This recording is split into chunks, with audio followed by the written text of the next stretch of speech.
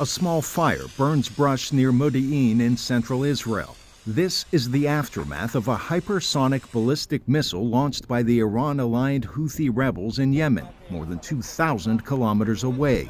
The Israeli enemy should expect more strikes as we approach the first anniversary of the blessed October 7th operation. These include continued support operations for the oppressed Palestinian people.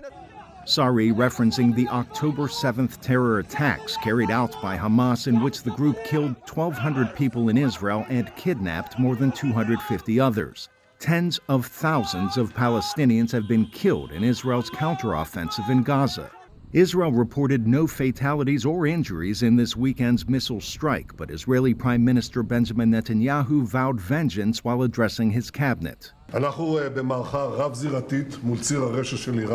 are in a multi-front campaign against Iran's axis of evil.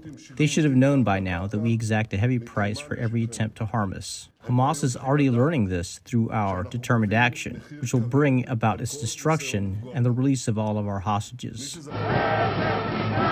Despite his pledge to bring hostages home, many Israelis say Netanyahu is simply not doing enough. He doesn't care that they'll die.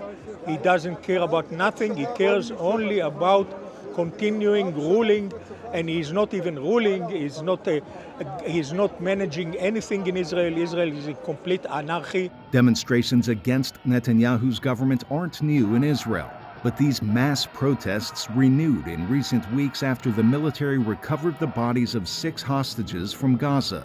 Israel and U.S.-designated terror group Hamas continue blaming each other for a lack of a ceasefire deal that would include freeing remaining hostages.